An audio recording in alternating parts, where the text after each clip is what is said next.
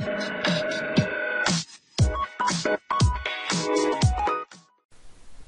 what's up YouTube? And today I'm going to show you how you can save and load Minecraft schematics.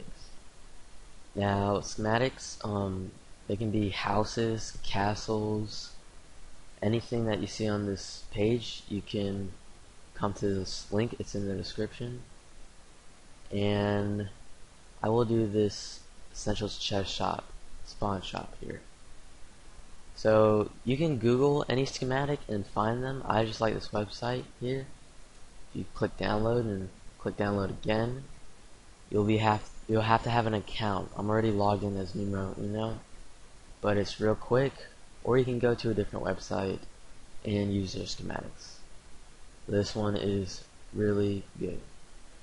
So you'll need Worldedit, by the way.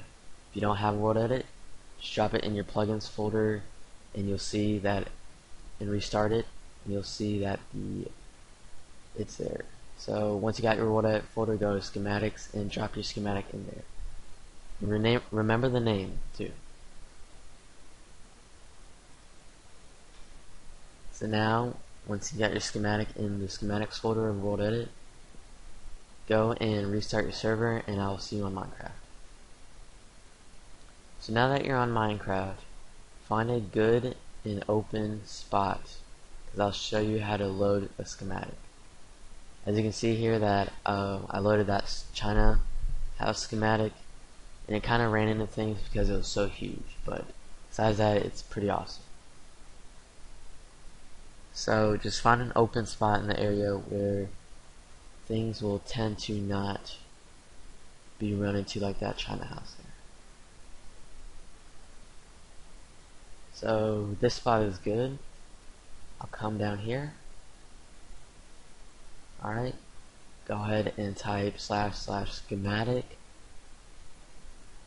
load MCE and then the name. Essentials. I forgot the name. Hold on, God, I have bad memory, but just go in the Worldedit schematics and you'll find it there. Okay, just shop and hit enter. So now all you have to do is type //paste, hit enter. Now you'll see that it might take a while to load depending on how big your schematic is. Just wait for that. My computer is really slow.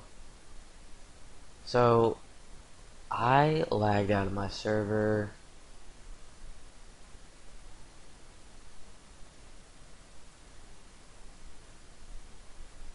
And all you have to do when you lag out of your server, there it is. So if you tend to lag out your server like I did, just stop it and restart it and it'll be there. As you can see, it's huge and it ran into things, but it's up in the air, so we don't want that. So we're going to find a point that we can select the whole region. This point is fine because it's on the outermost corner and it's at the bottom. So now we're going to fly to the top and select our second corner. It's an invisible corner, it's not actually there. So we want to create a corner so that we can select everything. So if we come down here and start building up, we'll be able to select the whole region.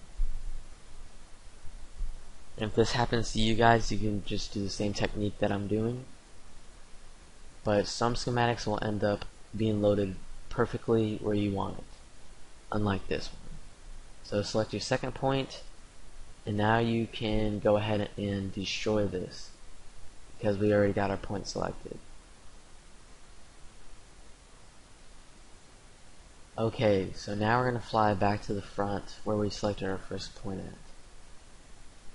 And we are going to go there and line ourselves up with that point. We're going to line ourselves so that we are in front of it and we are facing that block there, as if we were standing on an invisible block right now. We're trying to face and line it up. So type //copy or //cut, I'm sorry. and the blocks have been cut. Of course, like me, my computer will lag, so I had to come back on here and do it again. Alrighty, you see that I left out some portion, but that's okay. It's not important. What's important is getting this to the ground. So type in // paste. Of course, it'll take a little while, depending on how big your schematic is. Alright, so finally, here it is. It's perfectly on the ground, just how I wanted it. And there's no wall there, but I can fix that. What's important is that I got the chest shop just how I wanted it. I've got it here. So that's basically how you load a schematic. Now I'm going to show you how to save a schematic. So let me find something I want to save. Alright, so I'm going to use this house. Unfortunately, it was invaded by the China house. Some of its space. And I'm using this because it is not a perfect square, and I doubt most of you guys will have objects that are perfect squares. So I'm going to select my first corner. I have to line it up so I get everything. And I hit the ground.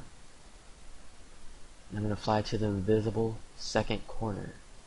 It's not actually there. We're going to have to build it up like we did last time. And line it up to the height of the house so that we can select everything. Right, select it. And now we can delete it. Remove it. Because we don't want it in our schematic when we save it. We just use it to select the whole house. So type // copy.